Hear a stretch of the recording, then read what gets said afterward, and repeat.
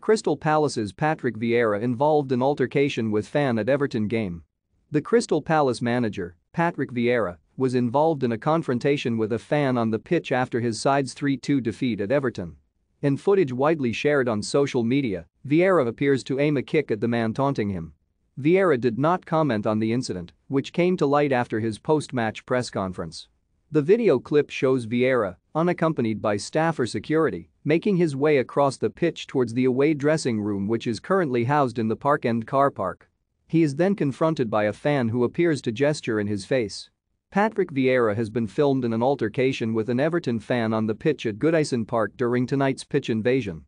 Pic.twitter.com molosted in the clip, Vieira appears to respond by first grabbing the man and then swinging a kick at him before other supporters come to his aid and usher him away. The incident is likely to attract the interest of the Football Association, who may also look at pitch invasions after Dominic Calvert-Lewin's 85th-minute winner and at full time. The Everton manager, Frank Lampard, offered support to his counterpart after the game. "I feel for Patrick. I didn't get him at the end. I would have said, come in with us, although he might not have wanted that. Of course, he ran 80 yards across the pitch, and it's not easy." On the post-game pitch invasion itself, Lampard said, "It was the pure elation of fans who have come on the pitch after avoiding relegation. If it is done in the right way, let them stay on the pitch, let them have their moment.